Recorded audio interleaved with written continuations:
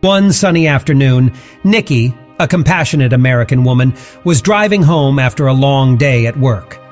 As she rounded a bend in the road, her eyes caught sight of a tiny, trembling creature huddled by the roadside. Nikki pulled over, her heart aching for the small, helpless raccoon that had been left orphaned by fate. With a determined spirit, she scooped up the raccoon and cradled him gently in her arms. His eyes, still closed, were filled with fear and vulnerability. Nikki rushed the tiny raccoon home, where she faced a daunting challenge. She had a demanding job and a busy life, making it almost impossible to provide the round-the-clock care the baby raccoon desperately needed. However, her elderly mother, Linda, stepped in without hesitation. Linda became Little Hand's surrogate mother, dedicating herself to his care.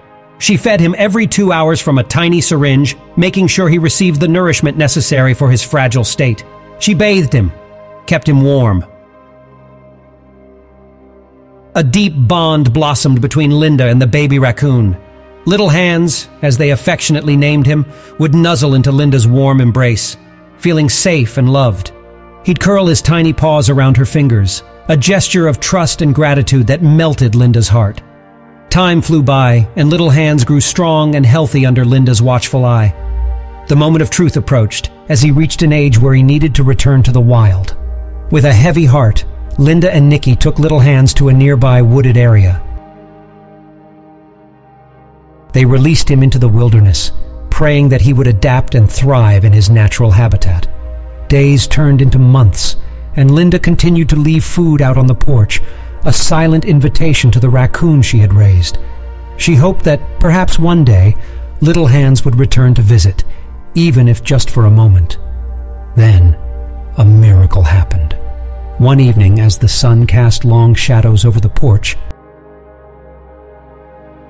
Linda heard a soft rustling. Her heart skipped a beat as she saw a familiar silhouette emerge from the woods. It was Little Hands. He had come back to the place where he had found love and shelter.